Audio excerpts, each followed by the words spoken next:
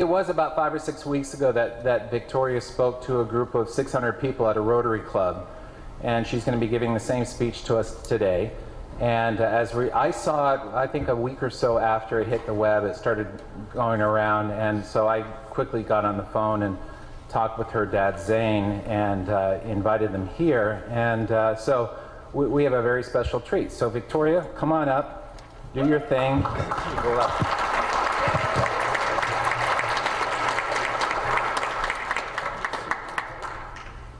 Have you ever wondered why Canada is in debt? Have you ever wondered why the government forces Canadians to pay so many taxes? Have you ever wondered why the bankers from the largest private banks are becoming wealthier and the rest of us are not? Have you ever wondered why the gross national debt is over $800 billion? Or why we are spending $160 million a day on the interest of the national debt? That's $60 billion a year.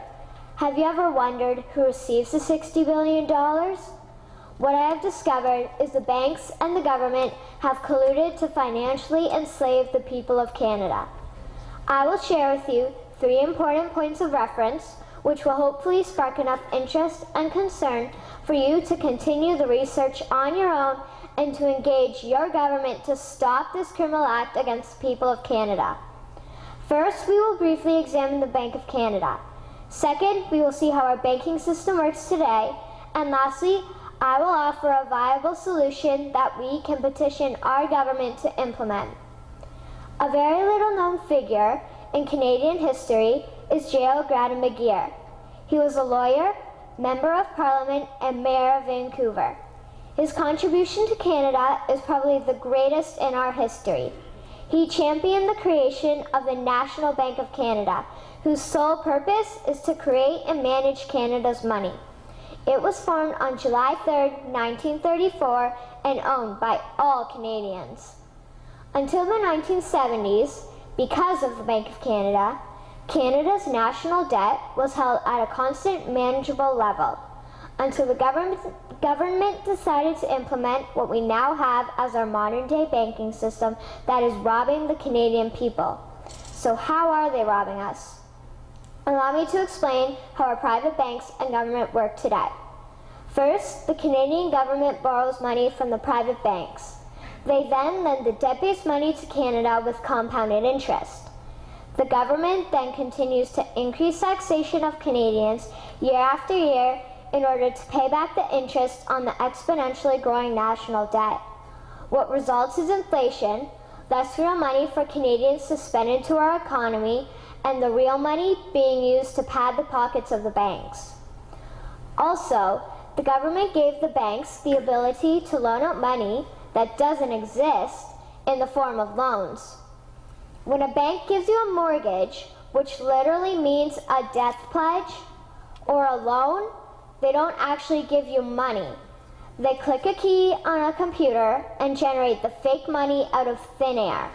They don't actually have it in their bank vaults. Presently, the banks only have $4 billion on reserve, but they have loaned out over $1.5 trillion.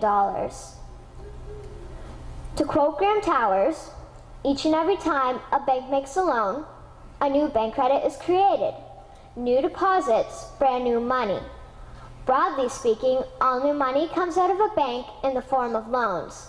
As loans are debt, then under the present system, all money is debt. What I find interesting is even Jesus, in Matthew 21, drove out the money changers in the temple because they were manipulating the currency to steal money from the people. The private banks are just like the money changers in Matthew 21.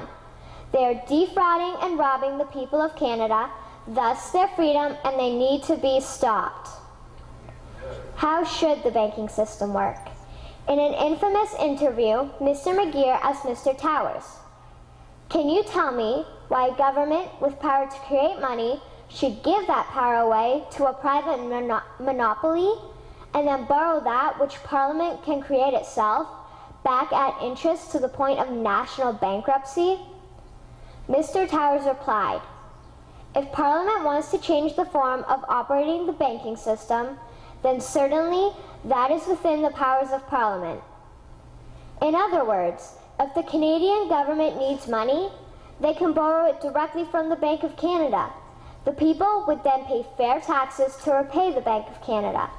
This tax money would in turn get injected back into our economic infrastructure and the debt would be wiped out. Canadians would again prosper with real money as the foundation of our economic structure and not debt money. Regarding the debt money owed to the private banks, such as the Royal Bank, we would simply have the Bank of Canada print the money owing, hand it over to the private banks, and then clear the debt with the Bank of Canada. And yes, we have the power and lawful right to do so. In conclusion, it has become painfully obvious, even for me, a 12-year-old Canadian, that we are being defrauded and robbed by the banking system and a complicit government. What will we do to stop this crime? What will we do to ensure that the next generation will live free and clear of the debt-based economy that enslaves them to the banks? Margaret Mead said the following, and I hope that all of you remember this.